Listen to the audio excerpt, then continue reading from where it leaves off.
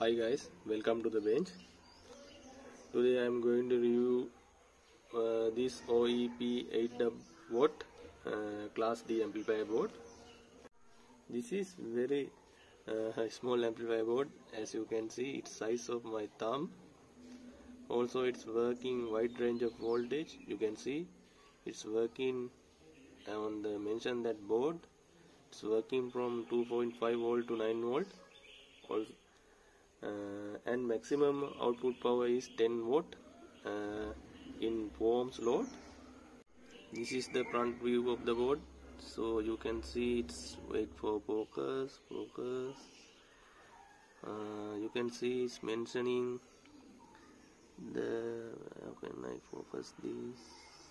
Yeah, you can see it's mentioning OEP8W. Okay, wait. Yeah, you can see now it. I think you can see it. It's mentioning OEP8W. I'm sorry, it's difficult to focus. Tiny. You can see it's very tiny letter. Okay, anyway, it's mentioning OEP8W on the chip. This is class D. Okay, guys, we are going to do some soldering before the test this PCB.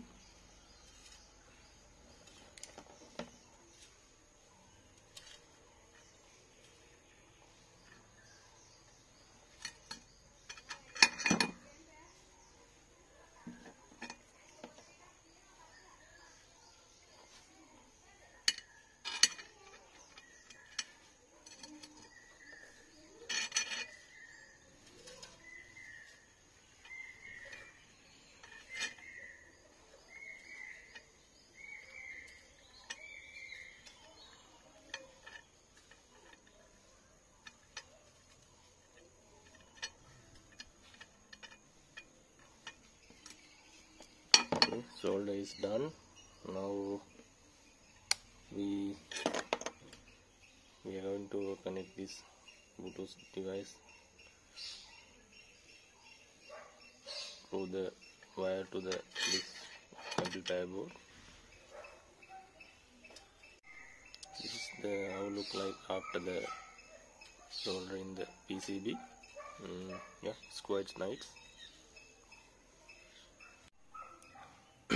So guys, now we are done the soldering. Now we are going to run some audio test.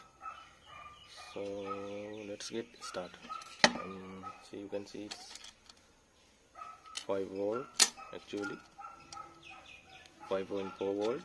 So I'm going to steady make it to 5 volt. Yeah, it's 5 volt. Now I'm going to connect the power connection. This is negative, this is positive connection, sorry, and this is my trusted Bluetooth receiver. So I'm going to connect that also. This is mono connection, not a stereo amplifier. So okay. And this is my speaker. It's 10 watt 4 ohms load. So I'm going to connect that also.